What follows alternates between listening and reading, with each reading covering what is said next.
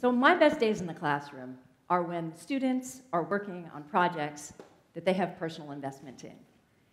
They're challenged, they're challenging themselves, I'm working with their skill set, their skills, their challenges meet, they challenge me back, that's working with my skill set, and we find flow. Time goes by in a blink. For me, I have that experience personally when I'm making, and particularly when I'm throwing on the wheel. With wheel throwing, you need to make sure that you prepare. You need to set the stage. You need to have the tools and the materials ready to go so that you can make things work positively. Then you have to have an open mind. You have to be able to see the potential in the raw materials. You have to invest in that. And this is what we want for our students. We want to open their eyes to be able to see the potential in the materials, the situations, and the people around them. Throwing requires focus. If you don't have everything concentrated on that clay, things can go horribly awry. And that engagement is not only mental and visual, but also tactile. It's your whole body engaged in the process.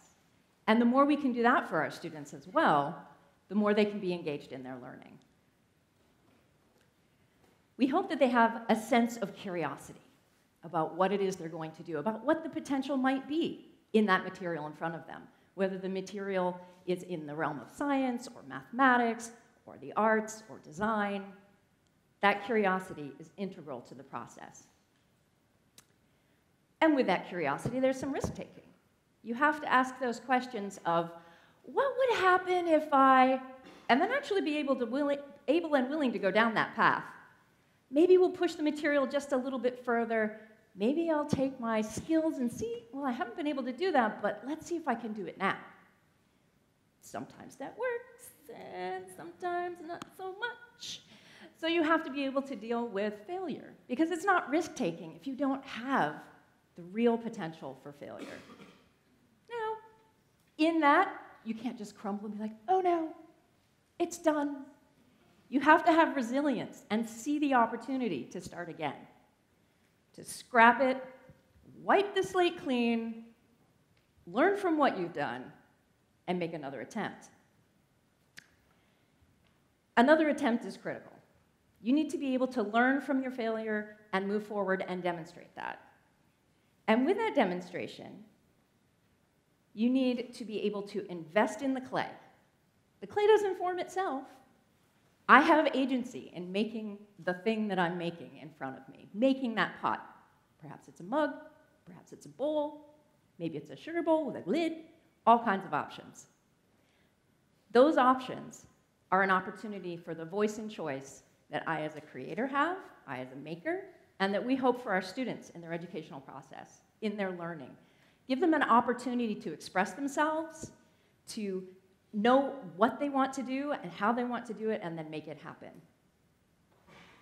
In that process, there's feedback. There may be feedback from a teacher, a mentor, a peer.